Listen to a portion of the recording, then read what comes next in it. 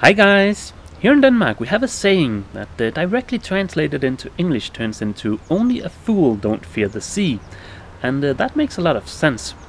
We also have a slight spin-off of that saying, which is "kun en tåbe frygter ikke haven", which translated to English is "only a fool don't fear the garden", and oh boy, is that true also.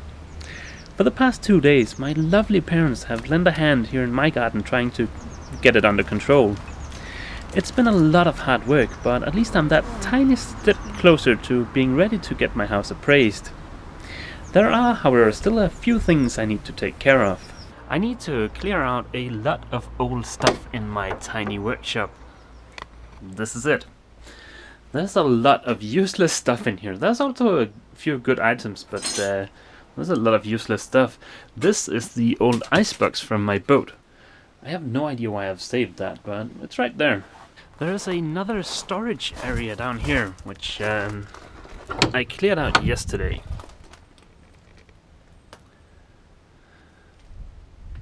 But of course that means that there's a lot of junk that needs to go to the recycling center or the dump. I also need to paint the fence that's behind me, and this over here could also probably use a few coats of paint at least. I also need some more wood chips to put under this tree. But the only really heavy lifting that's left here in the garden is right behind me. This is where I kept Obelix during the refit, and I supported her cradle with some wooden beams. And of course before putting those down I leveled the surface. As a result, there's a lot of indentations here in the lawn, and I need to take care of that before I can sow some new grass.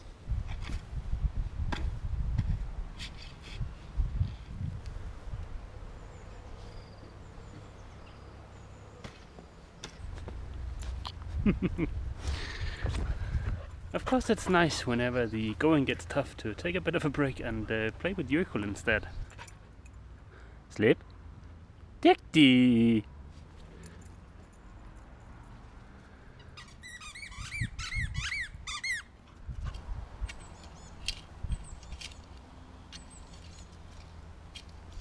Some of you guys might wonder why I've gone through all of the trouble to dig up this area. When I needed to level the surface for Obelix's cradle, I used some sand, and by mixing the sand in with the dirt, I don't need to discard of the sand. In fact, the guy in the garden center said I'm doing the grass a favor by mixing in the sand with the dirt. But I'm sure a lot of you guys know a heck of a lot more about how to take care of a lawn than I do.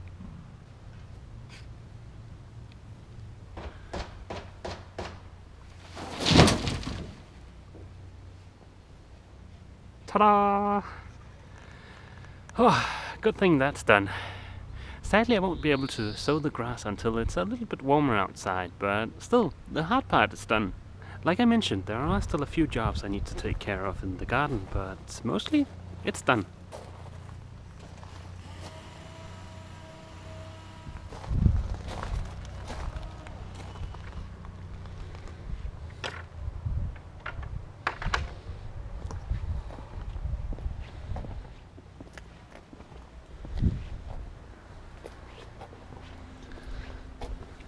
Now the entire backyard is sort of a big mess. I haven't done much of anything there for the 7 or 8 years I've owned the house, but I don't really think now is the time to start.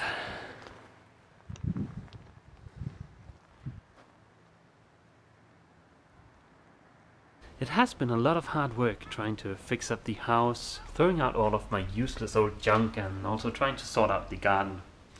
But at least now I'm really close to being ready to getting my house appraised, and as most of you guys probably know, if I'm able to sell this house, it'll be a huge step in the right direction towards achieving the goals I've mentioned in the video about my hopes and dreams. Now before ending this video, there are a few things I want to show you. This is the first of those items. This is the Isotherm kit I'll be using to convert my icebox into a fridge aboard Obelix. This will be a huge improvement aboard, and sometime later this spring I should have a video showing how I installed this. I've also been playing around with different printing techniques for getting my logo on t-shirts. So far I really like this one. It's called flex printing, and it's got really nice sharp edges, and it's supposed to be quite durable also. I'm actually thinking about selling t-shirts like this one, but yeah, I'm not quite ready to do that yet, and like I mentioned, it's just something I'm playing around with. Although you haven't seen any videos yet, I have been busy working on the chain logger too. This is the mini bulkhead for the chain logger. I thought it might be kind of confusing to have two tracks, sort of having the chain logger and the clothing logger running side by side.